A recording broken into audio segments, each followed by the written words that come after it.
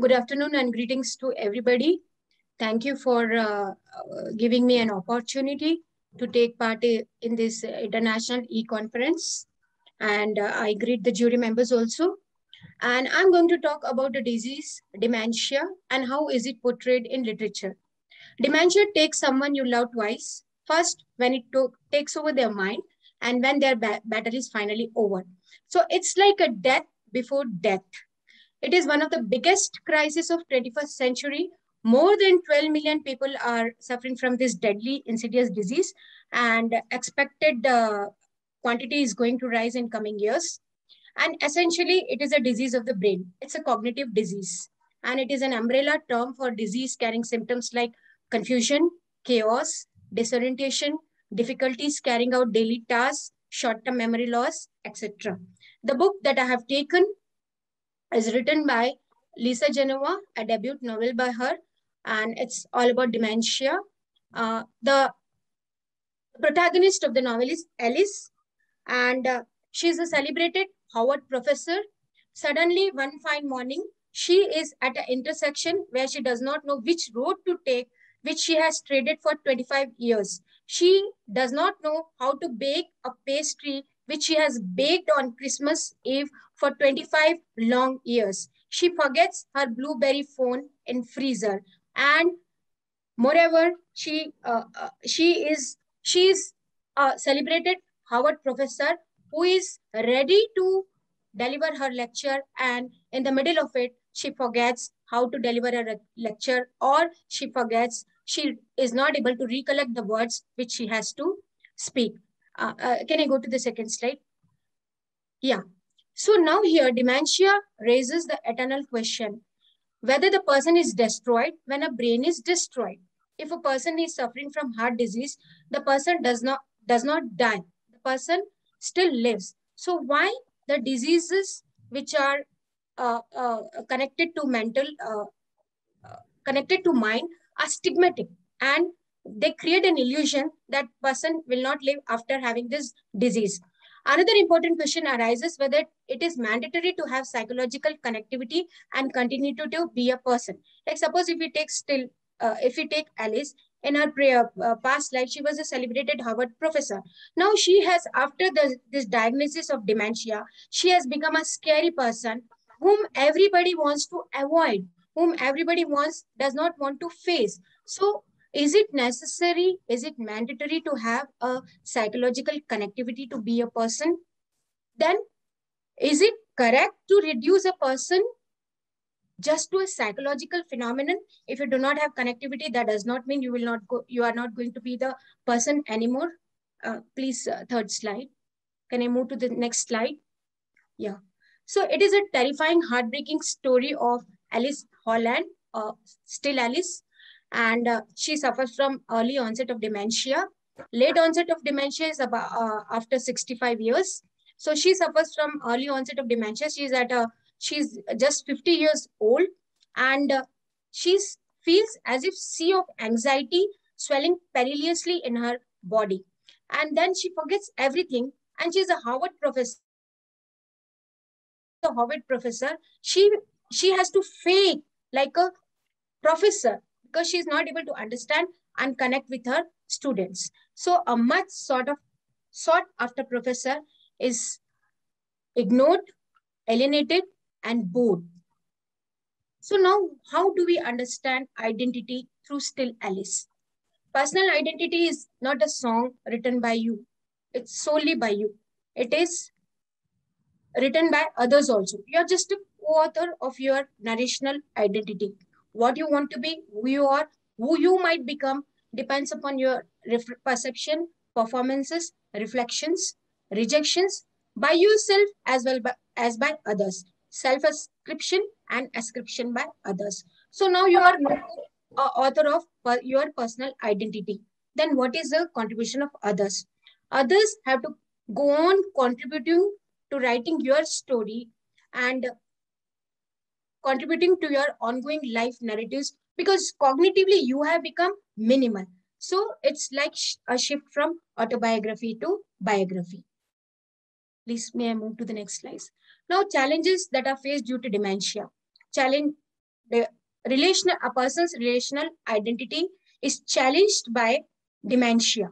Now, suppose a person has to exist like a person, then others surrounding him or her has to support him or her, because person's identity, person's memory, belonging, and recognition is threatened by dementia, but not identity.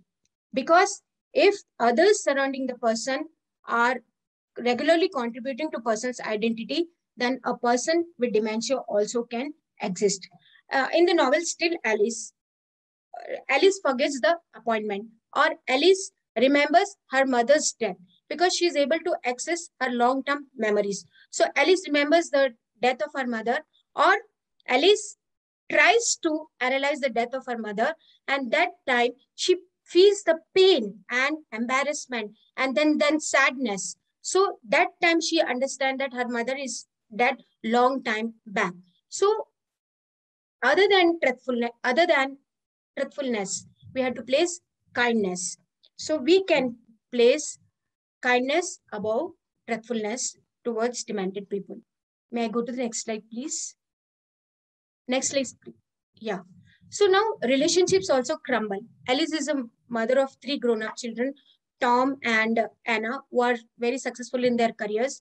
Her husband, John, moves to the next segment of his career, moves to New York, asks Alice to come along with him, but Alice refuses because a demented person has to stay back in familiar spaces. So the daughter, who was rebellious in her teens and not on friendly terms with her, the youngest daughter comes to her rescue and stays with her and sacrifices her acting career and looks after her mother in her weaning years. May I move to the next slide? So personal identity and relationship, all these things crumble because certain relationships cannot withstand the rash tides of dementia. Relationships evolve, dissolve, and rupture.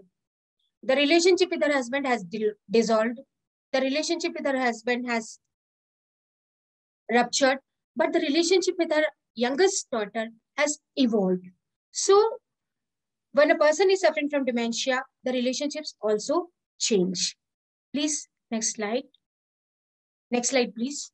So now what is the difference between personality versus personal identity? Personality is like your traits and inclinations. Previous slide, please. Previous slide. Personality is your traits and your inclinations, and personal identity is like your interactions, actions, reactions, and your own self-ascription and ascription by others. Like people suffering from dementia become frustrated, angry, abusive, panic. These are changes in the personality.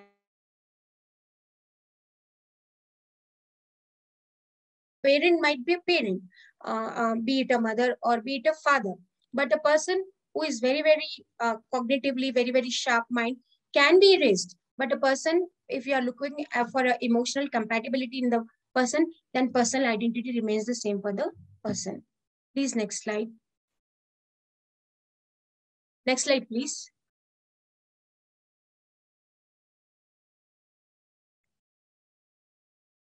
Previous slide. Yeah. So now there is a very, towards the last scene, when Alice has forgotten all about herself, has forgotten about her career, has forgotten about everything that surrounded her personality, and she's sitting and she has a baby in her lap.